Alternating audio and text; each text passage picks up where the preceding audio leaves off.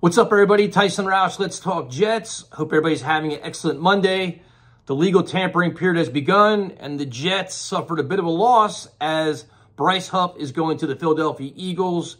3 years, reportedly $51 million, $34 million guaranteed. So you're looking at an average of $17 million a year. And this is, I think the Jets blew it with this one. I really do. And if you followed this channel for a while, we were telling the team to resign Huff last year. You could have got done the offseason. You could have got something done in season. And if you weren't going to do anything with him, if you knew you weren't going to resign him, you couldn't afford him or didn't want him or whatever it was, why not trade him at the trade deadline for something?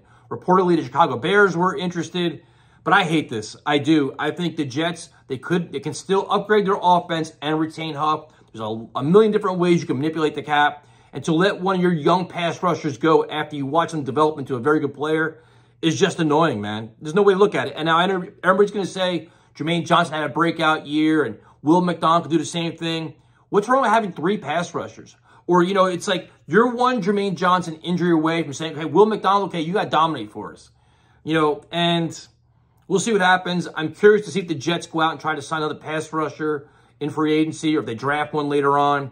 But either way you look at it, this is, and everybody keeps telling me how great the scheme is.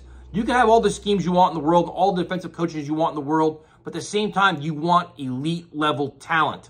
And when you have it, you keep it. You just saw in the playoffs how important speed and defense is and how important pass rushers are. So now you're taking away one, you need to find one. So whether it's to draft, free agency, who knows? A bit of good news. The Jets re-signed Greg Zuerlein, 2 years. I think it was, what, $8.4 million. Cap-friendly this year. I think next year it's like $5 million cap hit, but that's a solid thing. You expected more stat to come back as well. But interesting start, and the interior offensive line market is crazy, the money they're getting paid. So will the Jets jump into that foray, or will they kind of say, you know what, we'll hold off and go to the second and third tier guys? David Bakhtiari was released by the Packers, so instantaneously everybody's, you know, kind of pushing him with the Jets. What happens there, we don't know. So stay tuned. As it happens, we'll try to keep it updated. Talk to you later.